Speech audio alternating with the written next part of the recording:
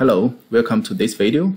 We're going to solve an equation that square root x plus square root negative x is equal to 1.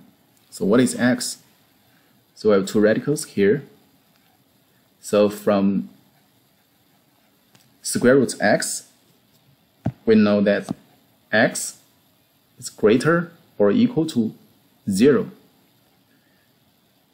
From square root negative x, we know that x is less or equal to 0. So with these two conditions, the only solution is x is equal to 0. So let's check if x is equal to 0 works. So if x is equal to 0, square root x plus square root negative x is equal to square root 0 plus square root negative 0 is equal to 1. So obviously this is not correct. So there's no real root of this equation.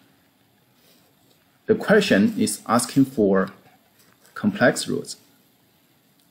So let's find the complex roots of this equation. We do square for both sides. Then we have square root x plus square root negative x square is equal to 1 square. Then we apply the rule a plus b square is equal to a square plus 2ab plus b square. So the equation can be converted to x.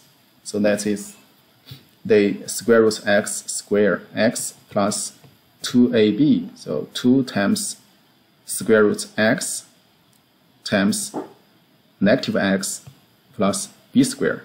B square is square root negative x square. That is negative x is equal to 0.